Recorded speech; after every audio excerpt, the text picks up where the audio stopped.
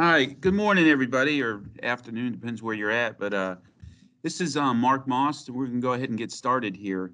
For you guys that haven't done one of these yet, and just a quick little overview of what we're trying to do here. But during this time that we have some free time, we wanted to go ahead and try to, keep our training schedule up, current. So we decided to go ahead and do some 1 hour courses to, make use of some of this time that we have here. So far, we've had 4 different subjects that we've done. We plan on doing 3 more this week. Just real quick to go over those, we're going to have the love fryers or the automatic filtering fryers. We're going to have 2 sections on those, an hour today and then a different hour tomorrow. And we're also going to do the new touchscreen UHCs this week as well. And then we're going to go back over some of the ones that we've previously done. So that's what the schedule looks like this week. If anybody needs that schedule, if you want, there's my email address right here. You can go ahead and email me, and I'll go ahead and get that out to you. But I think it's already gone to the field. Just another thing, too, about the email. Like I said, for you guys that have been through some of these classes, you know that, during the class, we're not able to take questions just for the fact that, these are scheduled for right at an hour and I go right up to the end. I'm not so sure about this one. This one's new. I don't know if I have as much on this one, but at the end, I can stick around a little bit after the hour. If somebody has some questions, hang on there. I go ahead and stay on until everybody else is logged off because I have some time. And so you can go ahead and ask me questions then, or if you got questions, just go ahead and email them to me. Also in this, there's a chat section, and Roger Coley's in the room, and he monitors that. So if something comes up, if we have an audible problem or you're not seeing the slides or whatever, go ahead and just put that in the chat, and then he sees that. But other than that, these have gone real well. So we're going to go ahead and get started with that. Some of you guys may have been some of my training before, and I always tell people the stuff that we cover in these courses, we try to get 75% of all the service calls that we know of.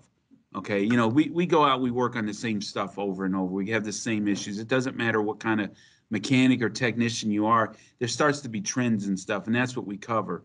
This by no means is going to go over everything that we have seen over the years. You're going to have those one-off things where it happens once in a lifetime type thing. But these right here are the ones that we see most of. I get the information for the training from our tech support because they're the ones that are getting calls, from technicians and users or whatever, and that's what we use to put our training together. All right. First, we got to take care of some legal stuff here. Again, if you've taken a class of mine before, if you do not work for an authorized service company, okay, or a FAS, you have to go ahead and know that this course here does not make you a Frymaster representative. So you can't go and say, hey, look, I do Frymaster work now. I took an hour course, and now I'm authorized to do work for them. It doesn't work that way. There's a lot of legal factors that they go in. There's a pretty big process in becoming one of our authorized service companies. All right, this right here is information on how to work on equipment, but it doesn't insure you to work on our equipment. It doesn't give you any licenses that may be required to work on our equipment. Okay, it's just information on how to do certain things on the equipment, and mainly on these right here. The next couple of days is how they work, which is very important in fixing something, is know how something is supposed to work. But anyway, this statement here, I just need everybody to read it and be aware of it. But this is just saying that this course here does not authorize you as a Frymaster service technician. Okay? All right, with that, we're going to go ahead and get started. The fryers that we're going to talk about now are the Love Fryer and the Filter Quick. Okay, and we're going to go through a little bit of background on these because it's very important to understand this to know how they work. Otherwise, trying to fix something and you don't even know how it's supposed to work in the first place, it becomes a real problem. These fryers here were designed back in the mid-2000s, okay? And they were designed to answer an issue that was going on at the time, and that was because the cost of oil just skyrocketed. All right, in the mid-2000s to late 2000s, we had some issues with, with the economy, and a lot of things got very expensive, and oil was one of them. Not only that, they switched the oils from the type that they used to have to a non or a zero trans fat oil, which also increased the cost. So when you have a product like oil that a lot of our customers use because that's what's put in the fryers to cook with, whenever you have a product like that and the price is doubling in cost, that gets a lot of people's attention. All right, so something had to be done to be able to save this oil. You know, up until that point, everything that we did was based on how to make these fryers heat more efficiently. All right, but whenever the issue with the oil hit, everything then was about what can we do to save oil. All right. So some of the discussions that were had is what can we do to minimize how much exposure that we have our oil to the things that break it down. Number one thing that breaks oil down is heat. Okay. Unfortunately, when you're using this oil to cook with, you got to heat it up.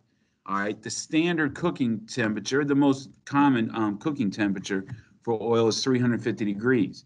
As you know, we have a big customer that cooks their protein products at 360.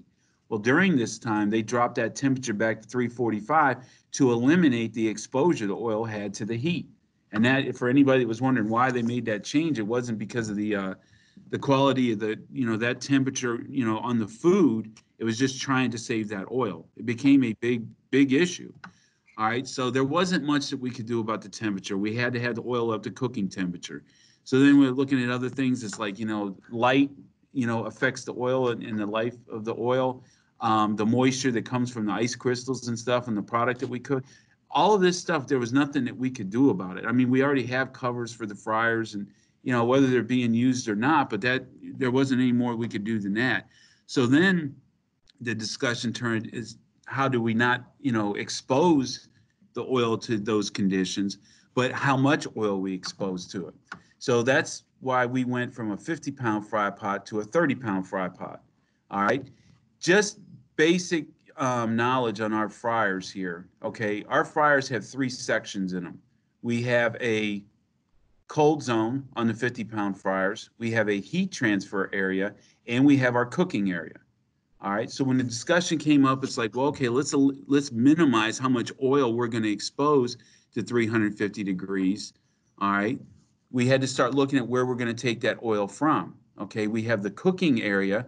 Can't change that. We still have to have room for two baskets of product in here. We have our heat transfer area, which we have to have a certain amount of buffer in order to get the heat from the burners into the oil. Then we have our cold zone. Okay. The cold zone is what made Frymaster. That was one of the original patents that Frymaster got when they became a company. Is this cold zone here was to have debris that would fall off the product, fall down into this area. One, it's going to get it out of the cooking area. Okay, and two, it's going to drop it down into an area that was much cooler than this cooking area, so it would stop the cooking process. If you was to take just a standard way that people used to fry before, you put a skillet on the stove, you had the heat transfer through the bottom of the pan, okay, and then all that debris that would fall down to the bottom there, it would continue to cook. All right, anybody that's worked with one of these new fryers and gone out and has one where they don't filter and they allow all that debris to fall down into this area, okay, which is not a cold zone any longer, but we still have an area that's down here, and we need that area so we have somewhere for the burners to be, okay? So this area down here now is a lot smaller, okay, which is, again, not a cold zone. The high limit we place right about here, okay, and I'll show you a picture of that here in a little bit. If this was a cold zone, we certainly wouldn't have the high limit down there.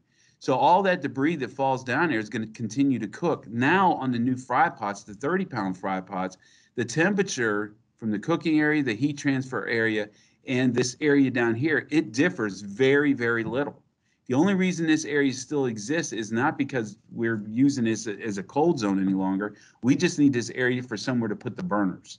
Okay, so we cannot leave the customers under the impression that it's okay to store debris down here and it's down there like the old style fryers were. It's not the same. This is no longer a cold zone. Even though it looks similar, the reason why we have this is just the design of where we have our burners hanging. Okay, so anyway, that was what they did is they took this cold zone on the 50-pound fryer and basically eliminated it. That meant that we have 20 pounds less shortening in the fryers at any one time. All right, now that we don't have this cold zone, this area down here that we used as a garbage can, we no longer have that safe area for the debris to stay there. What we're going to have to do to compensate for that is we have to take this trash out more often. Okay. So basically, we took a big garbage can and we made it very small. Okay. So whenever you have a big can, and we know that every day we filled this can up and we would take it out once a day, that was basically how everybody operated. You just filtered once a day. Some stores that were higher volume maybe filtered twice. But anyway, what it was is that we were taking out the garbage once a day. Now that we eliminated that garbage can or made it very small, okay, now we're just going to have to take out the garbage more often. That's the whole concept behind the love fryer. Okay, instead of leaving that debris in here to have it exposed to the oil all day long, we're going to get rid of it and put it in an area where it's not going to do any harm. In this case, it's going to be down in the filter pan. Okay, so now that we're filtering more often, okay, does that mean now that we're going to have to use more filter medium, whether it be filter paper or the filter pads? No. If we used one a day before, all we're going to need to do is use one a day now. All right, we're not making any more debris, which clogs up that filter paper or pad, which is the only reason why you would ever have to change it. We're not making any more debris. We're just taking it out more often. Okay. So, when we're in classes and stuff, I mean, I always have an example like, point at the garbage can and say, look, we got a big 55-gallon drum sitting over there. If we now take that, or say a 50-gallon drum, if we now make that a 5-gallon can, okay, that just means if we filled that 50-gallon can up one time in the past, okay, or in that day after lunch and the drinks and stuff that we would have, if we filled that up and had to take it out once a day before, okay, now we made a 5-gallon can. Now we're going to have to take it out 10 times, okay, or whatever the case is. All of those numbers were developed by the chains that buy these fryers. So whenever they test the equipment out, they say, okay, for our product, for an example, let's use McDonald's because they've had these the longest. All right. McDonald's, they decided whenever they cook 12 batches of fries, okay, in order to maintain the quality, in the food, okay, and in order to um, save as much oil as possible, they decided after every 12 batches of French fries, all right, that they're going to go ahead and call for a filter. All right. And then basically what they're going to do is we don't scrub the vat during those filter cycles. We don't have to put the gloves on and the apron and the face shield. All we're doing is taking out this trash that gathers down here at the bottom of this tank. All right. That's all we're doing. We're not filtering. We're not scrubbing the pot or anything like that. Basically what we're doing is just flushing out the trash. We're just taking out the trash. Whereas before on this one, when we filtered once a day, all right, then yeah, we would go in there and we would scrub the pots and then, do a little bit more. We'd polish the oil.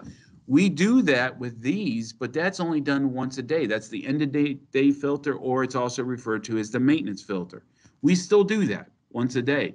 But the filters, whenever you're cooking and it says filter now, yes or no, all right, whenever we do that, we're basically just flushing out, taking out the garbage.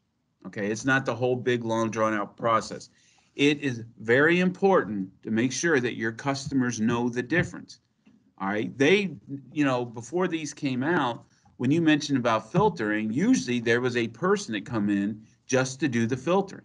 In some states, you had to be a certain age even to do that because of the fact you're draining 50 pounds of 350-degree oil because you have to filter at cooking temp or at least above 300 degrees. All right, so now people get in their mind, it's like, oh, okay, I got to go get the apron and the gloves and the face shield and all of that stuff to get ready to do an hour-long process of filtering these fryers. But no, now that process, okay, and again, I've always said we probably shouldn't have called that filtering, but now that process is just going to take 4 minutes. Okay, when these fryers were designed, in order to make this whole thing work, the time when you press that button, when it says filter yes and you hit yes, the time that it takes to flush out that fryer and come back up to cooking temperature is 4 minutes. I think the actual time, there's a poster here that is 4 minutes and 2 seconds, all right, is what they averaged it out. All right, but it was 4 minutes in order for that whole process to be done, okay? I always tell people, okay, when it says filter now, you're going to have to push a button, okay? Whether it's yes or it's no, you got to push a button Your workload is going to be the same either way.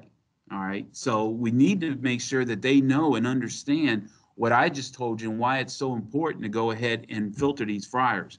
If this fryer, okay, if they choose to hit filter no, I was just in a customer store 2 weeks ago.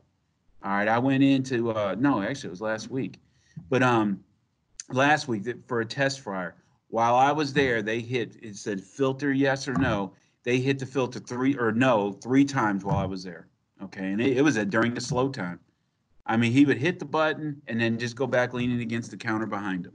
All right. It is very important that they know when it says filter yes or no that they choose the right button, which is yes. If that debris is allowed to stay down here, it's going to continue to cook. If people come in the morning, okay, and they could have brand new oil, all right, and I've seen it many times. There's one store in New York that I had to fly up to because of issues, and it was all because they didn't filter. All right, they changed the oil twice a day.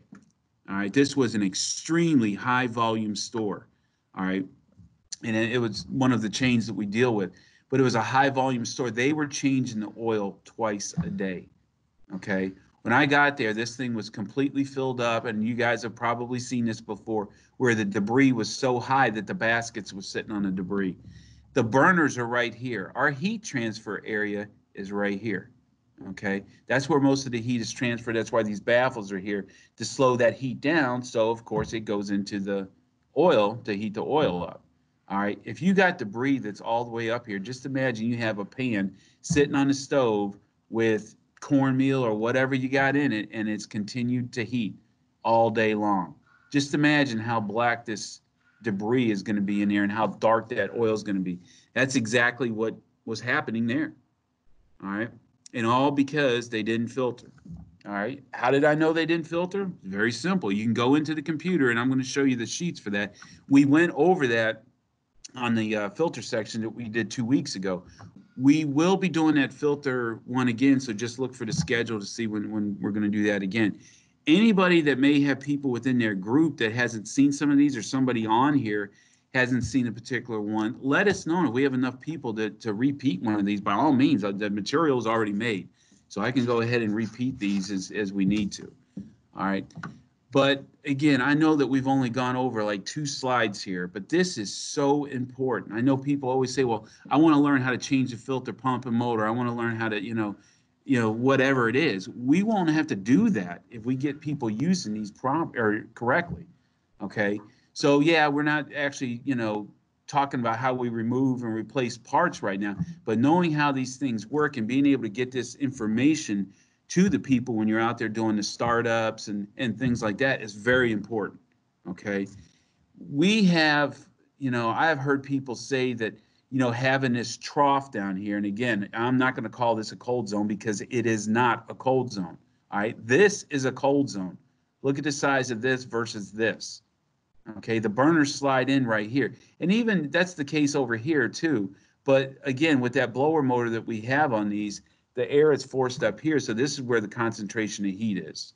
Okay. Just because we have to have the burner sit in there vertically, all right, is why we have this area right here. Again, please get out of the habit of calling this a cold zone because it is not a cold zone. This we need to make sure we keep clean. If there's debris in there, it's going to continue to cook and it's going to break down that shortening. All right. With that, let's go ahead and move on, and we'll backtrack to this a little bit. But anyway, let's just go ahead and move on from now. This right here, just again, just showing you the difference in the size of these things. Look how wide this is. It used to be you could get your hand down there to wipe this out. Not in this one. All right. Like I said, we have to have this area here, okay, in order to have a place for the burners, because these burners, we've learned with other products, they work a lot better vertically than they do horizontally. All right, let me get back to the point when I said before, this right here is the return. There is a valve on the other side of this, which I'll show you here a little bit later, but this is the oil return. So all that debris comes down here. We have this style, and we have electric fryers, Love Fryers and Filter Quick, which I'll tell you the difference here in a second. But all of that debris comes down here, all right? McDonald's, for example, after every 12 batches of French fries, it's going to say filter now. If they are using this equipment properly, they're going to go ahead and filter. How much debris is going to be down here after 12 batches of fries? Not a whole lot. On the protein products, chicken nuggets, the chicken patties, or whatever, on those, after every 6 cooks, it's going to ask you to filter now. How much debris is going to be down here after 6 cooks? Okay, not a lot. All that debris is going to be concentrated in this area down here where it's all in one spot, so we can just go ahead and flush this stuff out. We have 4 minutes to do that until we get back up to cooking temperature. This here, if used properly, is the best design. All right, we have electric fryers which basically have a flat bottom, and I'm going to show you a picture of that before the end of the day here. And we have now tube fryers. Some of the customers that we have that uses tube fryers because of, chicken is usually tube fryers are the fryers that people use for frying chicken. So people that use our tube fryers, they also wanted this oil saving feature. So we make those. So basically it has a flat bottom. Okay. Some of our competitors have fryers that have tubes in it that has a flat bottom. Those fryers, all that debris is spread out, across a lot bigger area. Okay. So one, for us, we have to use bigger pumps just to try to get as much debris out as what this one does here with a pump half the volume. Okay, this here uses a gas fryer uses a 4 gallon per minute pump, whereas an electric love fryer or filter quick uses an 8 gallon per minute pump. The reason for that is because there's such a big area where all that debris is spread out. This here collects it all at one nice spot. The only problem with this is if it's not filtered, you run into problems because now that debris, that pressure is going to build up to where it's going to go back. It could clog this up. All this stuff is going to be down here in the area where it's going to be heated in here, and it's going to cause that oil to get bad in a hurry, and all that debris in there. I mean, it turns jet black. I mean, the oil is like crude oil. All right, it's just completely black. All right, just to backtrack a little bit on that store that I was talking about in New York that changed their oil twice a day. Once we got them on track, and just so you know, and I told you could go in and get the filter stats and stuff out of the computer. This is one that I pulled the stats, and the day before it stopped working, because you can only pull the last 7 days. But the day before it stopped working, they bypassed the filter 47 times. That's why the filter wasn't working anymore. Okay, it got to a point that there was so much debris built up that even if they did decide to filter, it couldn't push all of that debris out of there. Okay, and I'll show you some of the places where it's more likely to clog up if they're not being used properly. If you filter this every time it tells you to, you're never going to have issues with this clogging up because that little bit of debris is right there and it flushes it right out. So anyway, that oil that would have definitely been thrown away, okay, when I got there, because that stuff was just completely burnt. Well, the oil wasn't burnt, but all the debris that was in it.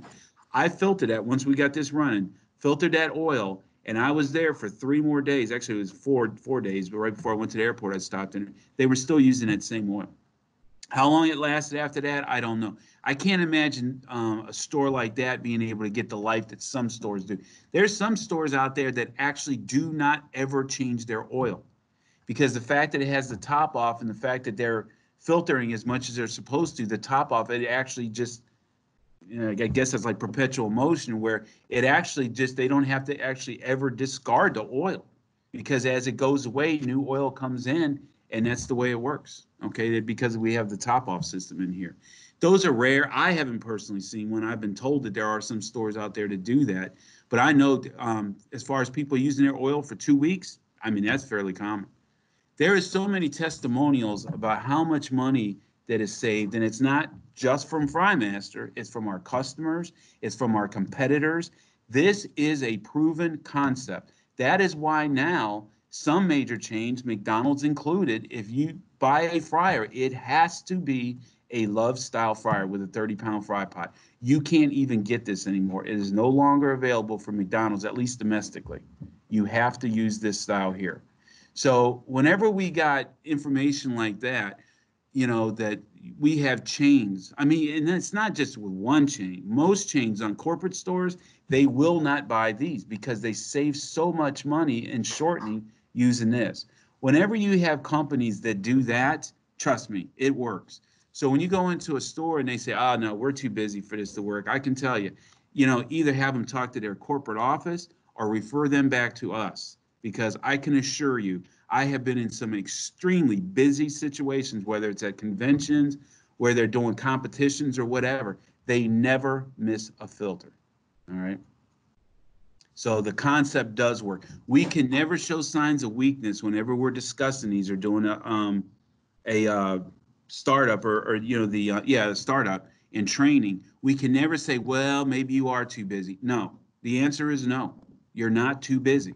All right, these have been tested in the busiest of situations.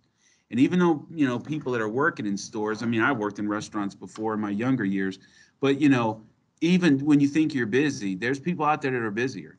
This concept was proven, okay, to work in those conditions. Otherwise, we wouldn't be sitting here talking about it right now, 11 years later, okay?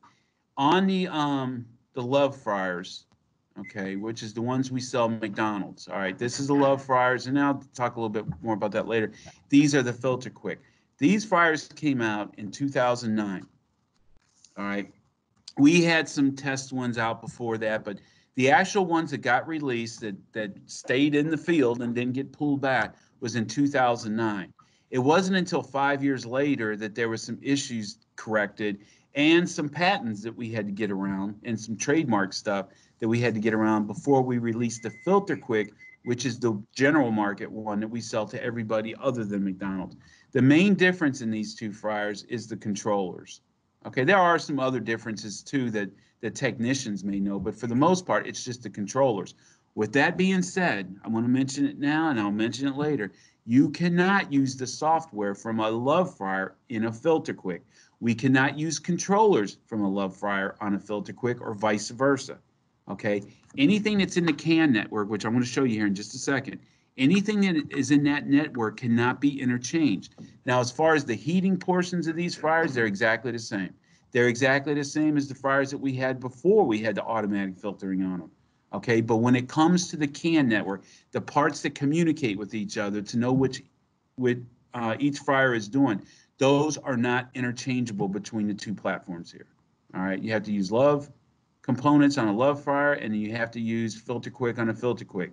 If you have software for a Love Fryer and you, for whatever reason, try to install it on a Filter Quick, all right, go ahead and order you 2 new computers, an MIB board, 2 AIF boards, which are underneath here, and I'll show you that here a little bit later. And there's an ATO box back here. Go ahead and order each one of those parts because you're going to need them. Once you try to install the opposite software in a fryer, it wipes out all the boards and there is no coming back. You cannot recover. You can't take the software away and put it, it's gone. Okay, and that's happened just a couple of times, but believe me, it gets people's attention. When we go out to do a software upgrade, fryer's working fine, but we want to do a software upgrade, and you leave and that fryer is completely down with thousands of dollars of parts on order, which customer obviously doesn't get that, but yeah, that's not a good day. That is not a good day. That's a technician nightmare. So, but anyway, just keep that in mind that we have to use the right software. This right here, very important to know, 3 levels: cooking level, heat transfer area. The old days cold zone, okay? Now we do not have a cold zone.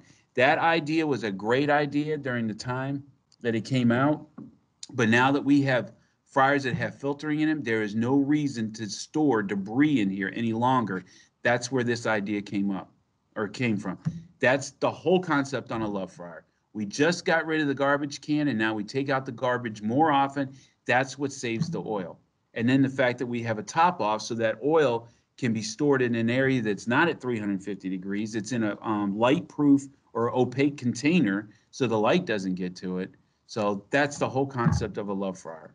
But it's very important. We don't have room for error here, all right, because this area is so small. It is not designed to store debris.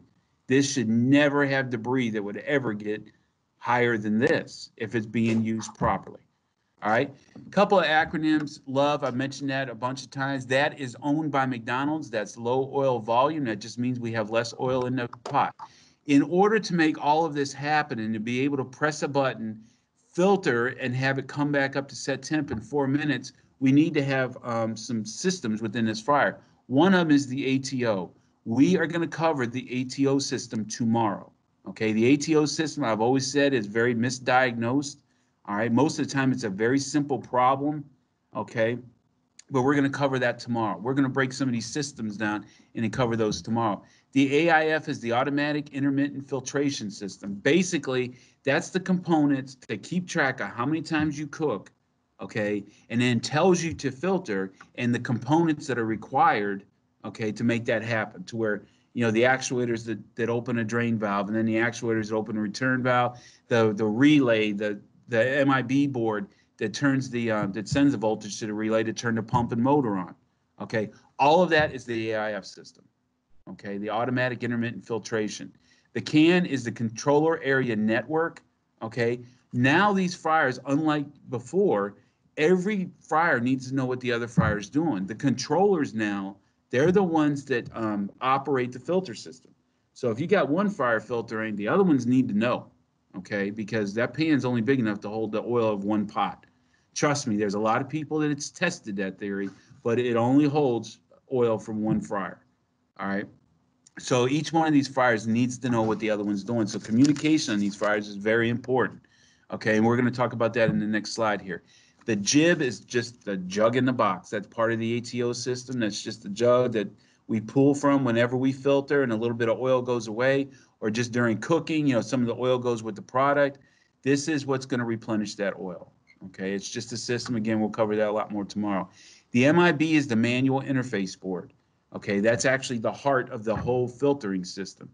All right, we will talk about operating that board tomorrow. It is very important that if you work on love fryers or filter quick fryers, that you know how to use the MIB board.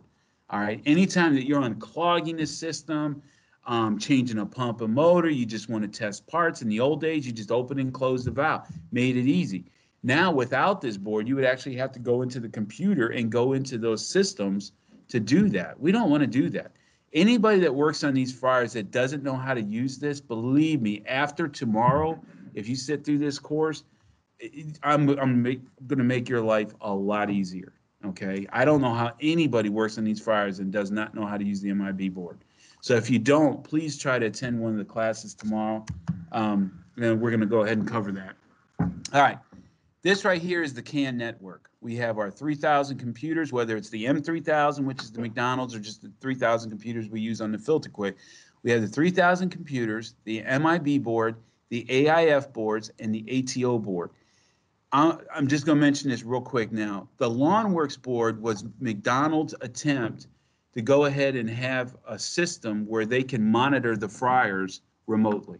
Okay. For anybody that doesn't know, there's a lot of people in the race in order to get a system that does that.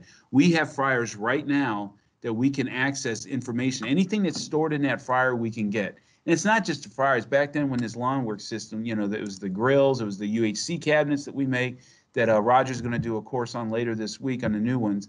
And the freezers, there was other stuff. Basically, you can go ahead and, oh, it's great. If we get a call on a store that has this and we can go in, it's like, they bypass filter this many times. The filter's not working. You got a pretty good idea of what's happening. This was their attempt. In 2014, they decided, okay, we're not going to go ahead and move forward with this. I don't know. I heard that it needed some updating because you know how technology is. It gets obsolete very quick. Either way, they decided to go ahead and stop using this.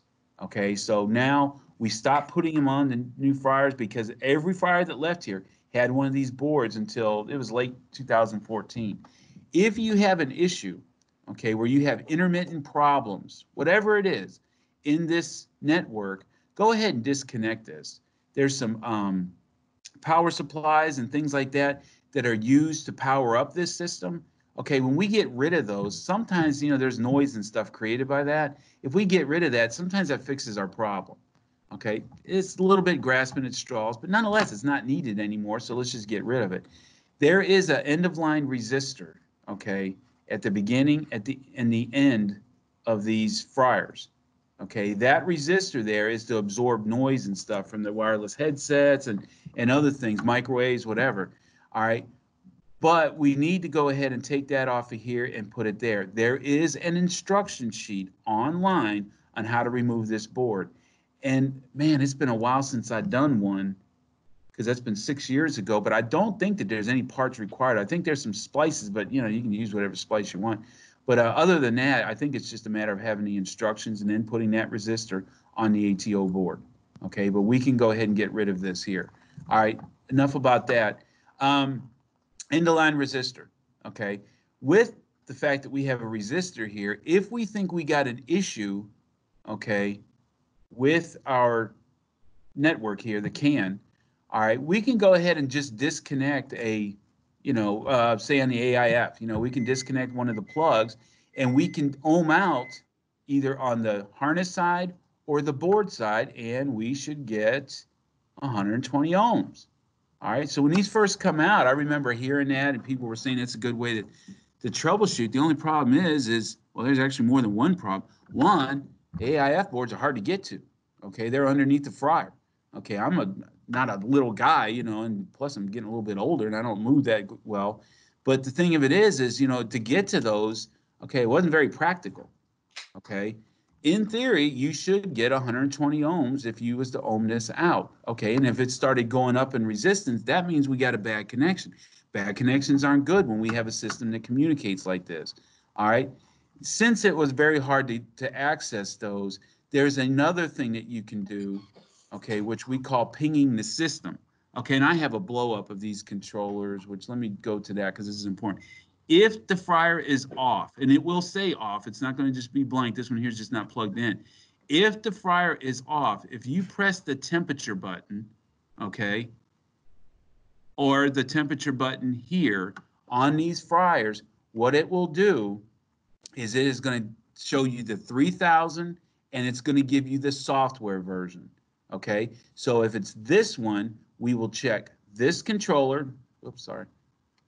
We will check this controller, the MIB board, this AIF, and the ATO. If the lawn was there, you would see that too, but most likely it's not going to be. But anyway, we're going to see those components. The reason why this controller knows to communicate with this AIF is because there is a locator, and I'm going to show you this.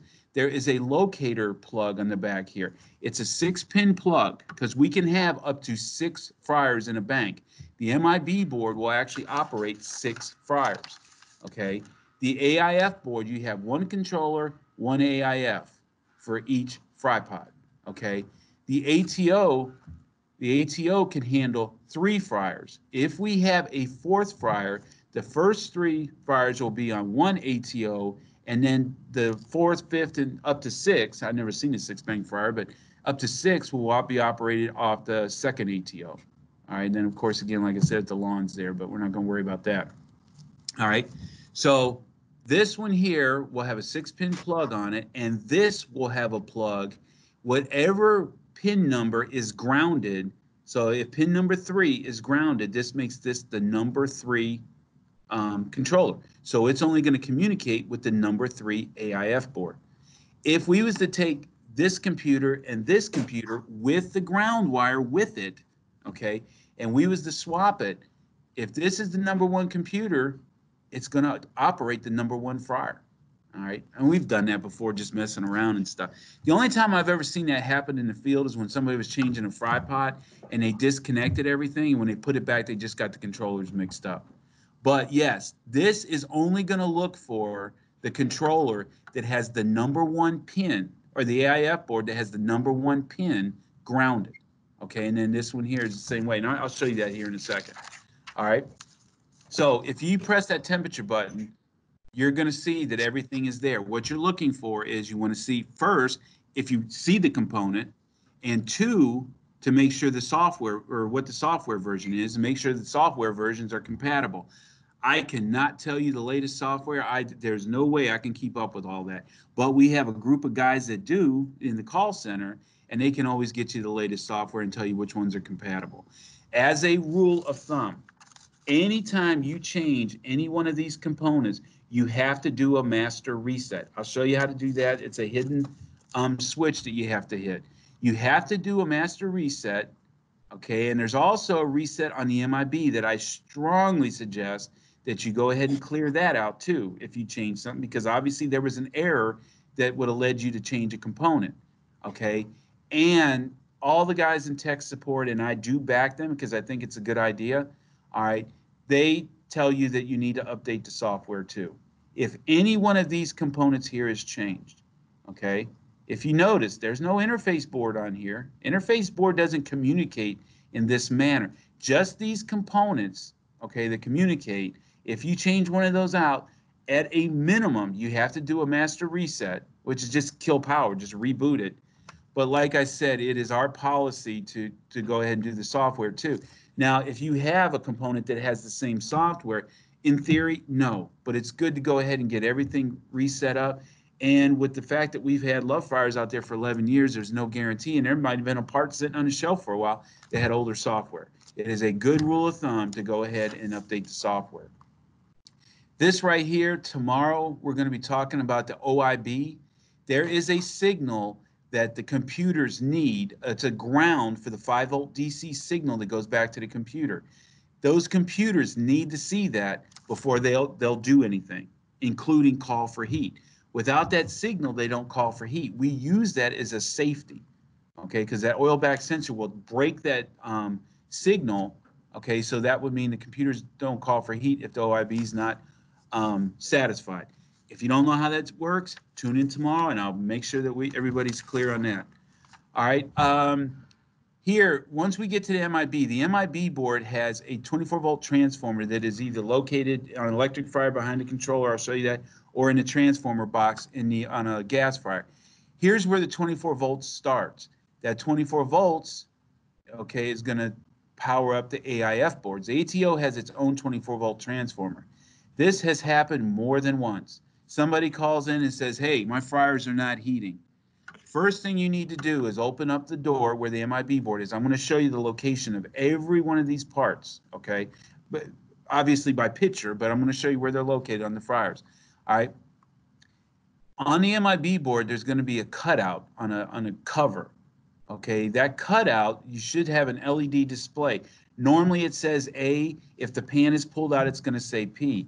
If that is blank, that means that there's no power. Somehow the transformer has been taken out. Transformers in the back on a gas fryer on a, the transformer in a transformer box.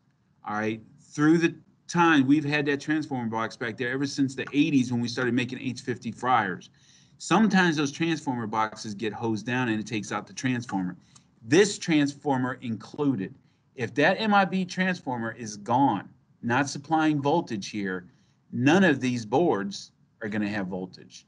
So if we ping the system and we don't see the AIF board on this one, the next thing you want to do is check this one. If all of the AIF boards are gone, most likely we got an issue with power, okay? Like I said, first thing I always do is open the door. Do we got anything on the MIB? We're going to talk a lot more about troubleshooting using the MIB board where we don't have any tools. There was a technician, or one of the other trainers here when I first got back. He said, yeah, we're going to troubleshoot these and never use a meter. Coming from the military, that was just unheard of. It's like, whoa. But the thing of it is we have a lot of built-in, and we're learning more and more all the time. Okay, and it'll happen. That's the good news. Okay, we're getting a lot better at these. I guess the bad news is we don't make love fryers anymore. The traditional love fryers that have that M3000 controller on it like this, we don't make these anymore. Not domestically. I don't know if we do overseas or not. Everything now is touchscreen. Okay, but we still have 11 years of these fryers out. Well, actually 10 years of these fryers out there. There is a lot of them, so we still have to know how they work. Plus the heating portion and the theory of these. I mean, it's the same whether it's a touchscreen or if it's this kind of controller. All right. Anyway, we could use this more and more to troubleshoot. We're going to hit on this a little bit more tomorrow on part 2 of this, but that's the basics there. Pinging that system. The guys on the phones, I mean, before they'll even discuss anything with you, they're going to ask you, did you do that? If we don't at least start off knowing that this thing is communicating, okay, then we're just, taking a shot in the dark. Okay, we need to know that all of this stuff is linked in, and at least we're dealing with the correct software and everything. Okay? All right. Like I said, there's more that we could cover on here. Again, when you're pinging it, always ping all of them. Okay, or check the softwares on all of them. Because if you're getting a common thing like with the AIF, most likely that's going to be power. Okay, communication can go through there without power. Okay, or the communication signal.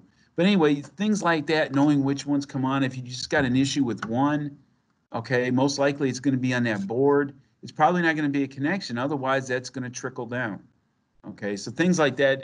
I mean, pinging that system gives you so much information, and knowing the software and that it's compatible. That's why whenever you call in and you're working on one of these fryers, the first thing they're going to ask, just have that information handy. Okay, the best way to do it is to hit that button on here. Okay, hit the button, it's going to start scrolling. Just take your phone and film it. All right, then you can step back out of the way, put a guy on tech support on speaker, and you can be looking at the video whenever. That's how I always do it. So you don't have to worry about trying to write it all down as it's scrolling through. Um, oh, one other thing here. If you press and hold the temperature button on this controller, it's also going to give you the temperatures for the HTO and AIF.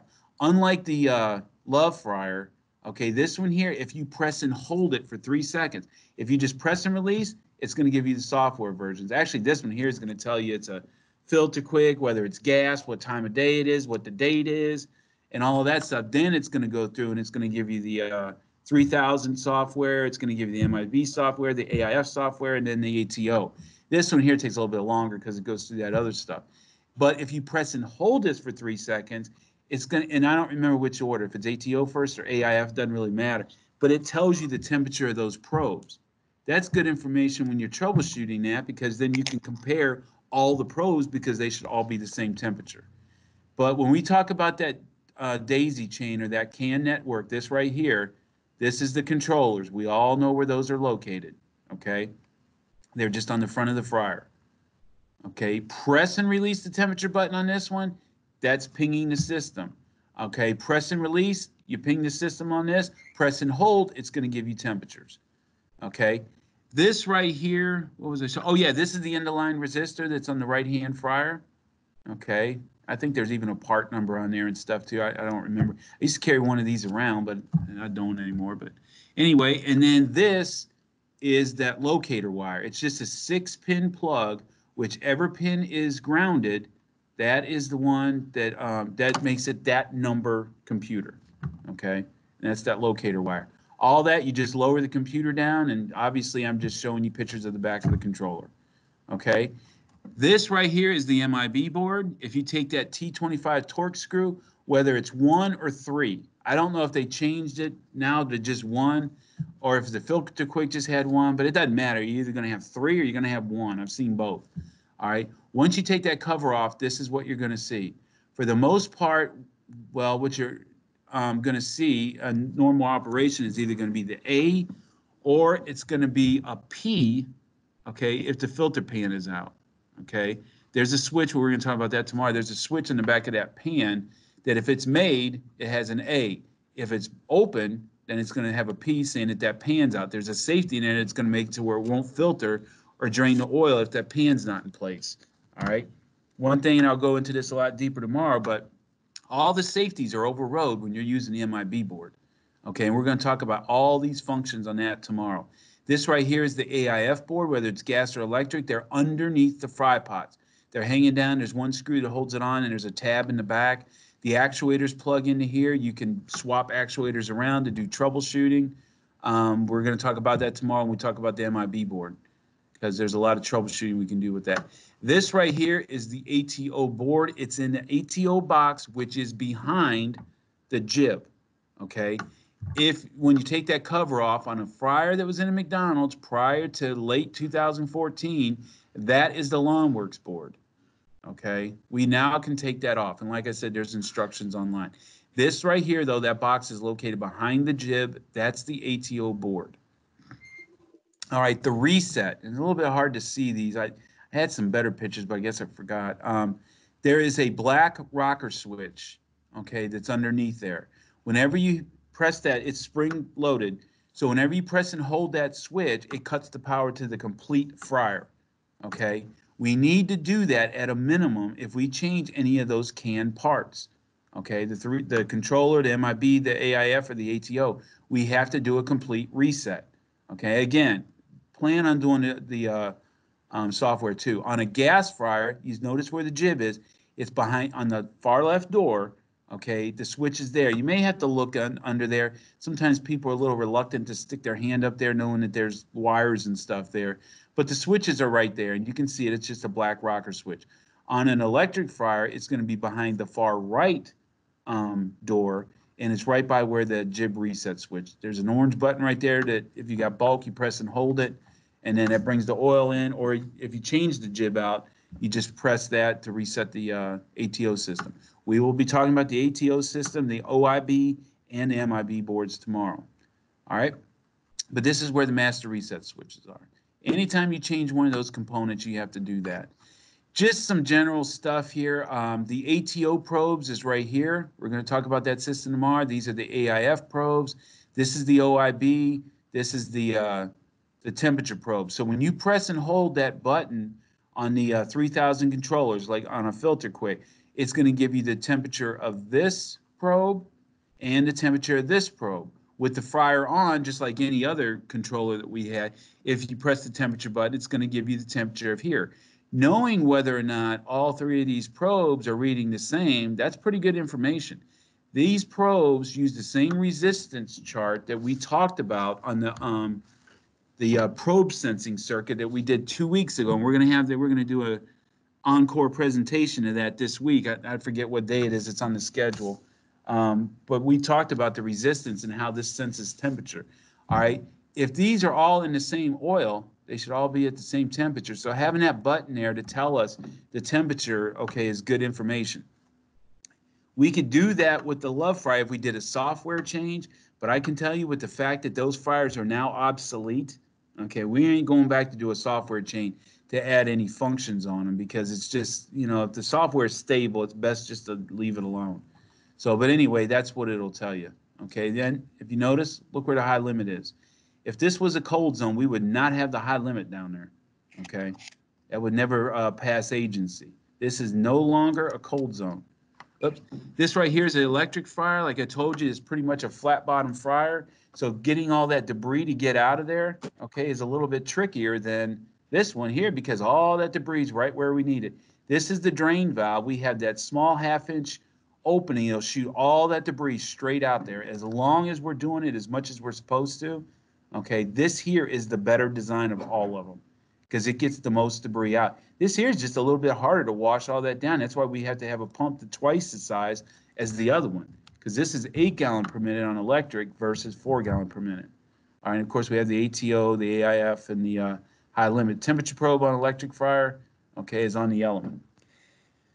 What's going to happen if you don't filter when you're supposed to? You're going to be cleaning this elbow out.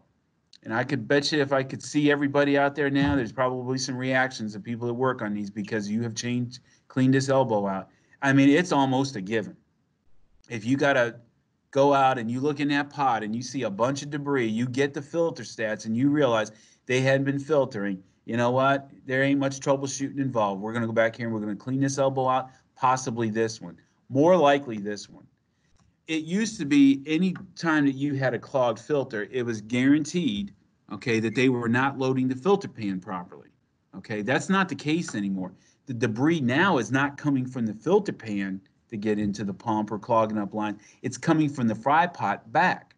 And how this works is, if you have debris in that pot, okay, this valve is what's going to open for the top-off system. The only thing is the top off, which we'll learn tomorrow, the pump is 11 gallons per hour.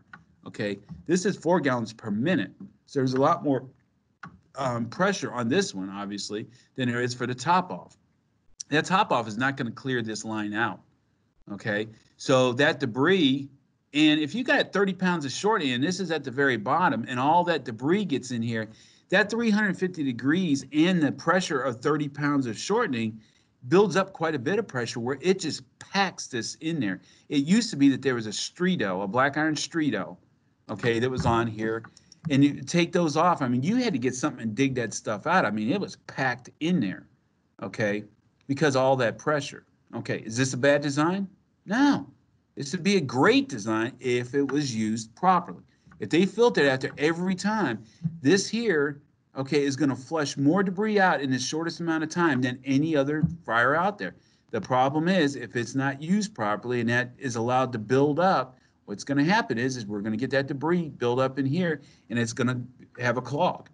All right. And that pump is not going to be able to overcome that. What it's going to do is deadhead, and then the pump's just going to go ahead and trip on the overload. Okay. And that's where you come in. All right, and plus two, all that oil is going to drain down into the pan for that to happen. So by the time you get out there, that oil is cold. It just creates a problem. And all of this, okay, all of this right here is completely preventable if we just press the right button. When it says filter yes or no, just press yes. All right.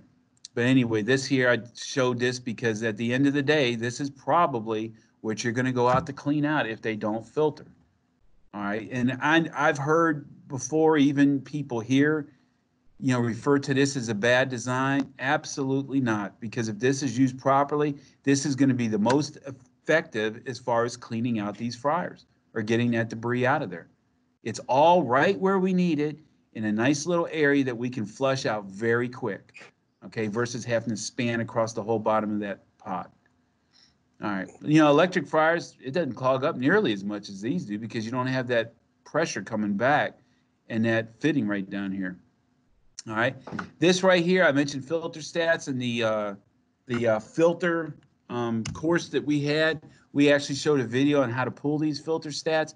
I give these to every class that I give. I give them to managers because they absolutely want to know if their people are doing the filtering the way they're supposed to because they've all heard about how much money they're going to save on oil. I have never had anybody that could not pull the filter stats using this sheet. They're very descriptive on how to do it. It's step-by-step instructions, and then we give you an area down here, okay, where you can go ahead and record all that information. I did say that you can have up to a 6-bank fryer. I've never seen one. We do have a couple of 5 banks out there, so we only got up to 5 here. But anyway, that's all you'll need. And then we can only capture the last 7 days. After that, it starts to drop off. So if you go out there and they say, hey, my fryer hasn't, or my filter hasn't worked in 2 weeks, unfortunately, the filter stats aren't going to give you a whole lot of information. All right. I'm going to go through this pretty quick. I just want to show what comes with the fryers, just general overview information. All of this comes in a pocket. Let me show you where that is. There is a holder right here, and we stole that idea, by the way. But anyway, there's a holder here where we have all this information, and it comes with the fryer. Some say, oh, it's never there. Yeah, it could be. I mean, I know that there's a fryer that I installed here locally in 2010, and every time I go in there, I look, and I don't think that information has ever been out of the plastic bag that it's in. All right, so it just depends. I mean, it does come with the fryer, okay, and it's just there so people can refer to this. This is all quick reference stuff. Shows them how that they can load the filter pan. This here would be a McDonald's because they use filter pads. We had the same version, and unfortunately, for some reason, I deleted that. We had the same version that shows the paper, but all these quick reference things are in there, and it's just basically a recap of the stuff that you would go over when you're doing the training. All of these, and I hadn't mentioned, we have a tech reference manual that's on line. Is that right, Roger? Did we? Yeah, that is online that you can download. I keep all this in there. There's been discussion before about taking this stuff out. I like to have it all in that one book. That book is designed just to be a quick grab it and go. It has a lot of just down and dirty information in it. But all these are in there. Just make sure that they're aware of all these. There's also the YouTube. Yeah, oh yeah, on YouTube. I hadn't got to that yet. We have videos, I mean, even somebody like me that doesn't go online a whole lot for stuff, but I'm telling you, I wear YouTube out. There is not a thing that I have a question on that I can't go to YouTube and get. Well, years ago, I mean, I think it's been 5 or 6 years ago now, we wanted to start using that also. So we try to put more and more stuff on YouTube. And like I said, Roger Coley's in the room with me here, and he does our tech writing. But last year, it was towards the end of the year, we went through the warranty thing, and we did a lot of videos. We did fall short on a couple that we didn't get done before the holidays, but we tried because they had a little bit of a slow point in my travel. and we tried to get those, but we have a lot of videos on there. Now, obviously, we don't have a video on every model that we have, not so much model, but configuration. But I always try to get the ones that are a little bit more difficult. If you get a 2-bank split pot fryer, they're going to be a little bit harder to work on than a bigger fryer because you got more room. Same amount of stuff for the most part, but more room. You only got one filter system. But anyway, we have a lot of stuff on YouTube. Real quick here, because this is probably the best time, and this we get issues with all the time, and it's so simple. All the fryers that we have, the filter quicks, and I know that there's exceptions to that, but the ones that the big our big customers have, the chains, all right, they come plumbed for bulk oil. Okay, all McDonald's come with set up for bulk oil, domestically anyhow. So whenever you go there, you have to tell the controller whether it is bulk oil or it's not bulk oil. Okay, and if you don't, whenever they go to dispose of the oil, okay, meaning that they're going to get rid of the oil, they can do one of two things: either put a cart under here. Okay, and we get into this a little bit more in the filter portion of this, and we're going to talk about this a lot more when we get to the ATO system. But they either put a cart under there if they don't have the bulk oil or RTI tanks or whatever, Frontline or whoever it is, or we're going to use our pump.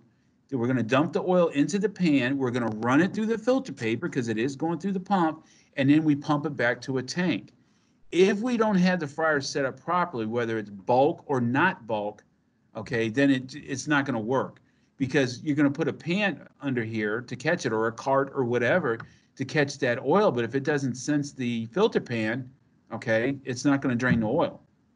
Okay, if it's set up for bulk and it's not. Just make sure that when you leave, even if they have the tanks in the store, if they were not out there, let's just say RTI, if RTI was not out there, okay, to hook that equipment up, when you left, it was not bulk, and leave it accordingly, okay? Even if they say, well, they're going to be in next week or whatever, well, when they come in next week, they can swap it over to bulk. And actually, they're very good about doing that. They know how to set up the fryers to do that. Anytime you do a setup thing too, this goes back to before, if you're doing a setup or changing anything on the controllers, always do a master reset. Since they communicate, if you're doing it on one, that goes ahead and informs the other one, especially if you're using the left-hand fryer, changing things on there. All right, I'm a couple minutes over, but that was the last slide.